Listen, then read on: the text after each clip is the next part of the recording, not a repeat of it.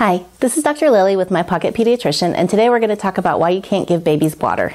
When the doctor says my child has a condition, I'll learn more at My Pocket Pediatrician. Hi, this is Dr. Lili with My Pocket Pediatrician.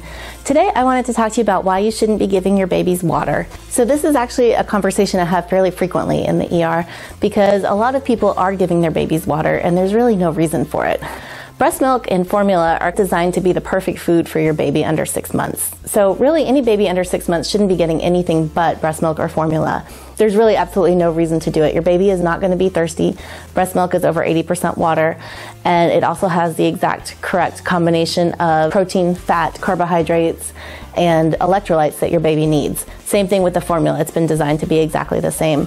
When you give your baby free water, which is just regular water, you're giving them liquid, which is going to reduce their thirst, and then they're not going to be getting the carbohydrates, the fat, the protein they need, and more importantly, they're not going to be getting the electrolytes they need. So some babies don't process electrolytes as well as we do, and when you give them free water, what you're doing is not giving them enough sodium, and that can lead to a condition called hyponatremia.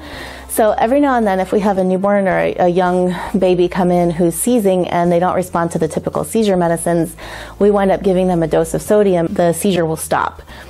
And the reason for that is because the baby has been drinking water or has been taking formula that's been thinned out, which is the more common reason. So a lot of times, families are struggling, they start mixing the formula thinner and thinner, and they're giving their babies this kind of thinned out formula, which is not good for nutrition, but it's definitely not good for electrolytes. The baby's sodium is dropping and dropping and dropping. It gets down to the point where the baby can't sustain it and the baby starts to seize and doesn't stop seizing until they get the appropriate amount of sodium. This is really dangerous. It can be life-threatening. Really, any baby under 6 months should never have water. Now, babies under a year don't need water because you still want them to get all of the nutritional value, the carbohydrates, fat, and protein that are in the milk. Anytime you're giving them water or juice or any other beverage, you're not giving them the fat and the protein that they need for healthy brain development. No baby under 1 needs water, and babies under 6 months, if you give them water, it can actually be dangerous and become life-threatening. If your baby is unable to drink formula or milk for some reason, like they're sick, then what you want to do is give them an oral electrolyte solution, something like Pedialyte or any kind of generic version of that, because that still will have the sugar and the electrolytes that they need. So if they're unable to drink their formula or their milk, they will not get the electrolyte imbalances and cause the dangerous hyponatremia and seizures. I hope this was helpful. Please don't give your babies water. Please subscribe and comment below. Let me know what you think. Have you given your baby water before, and what was the outcome?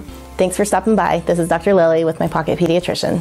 When the doctor says my child has a condition, I'll learn more at My Pocket Pediatrician.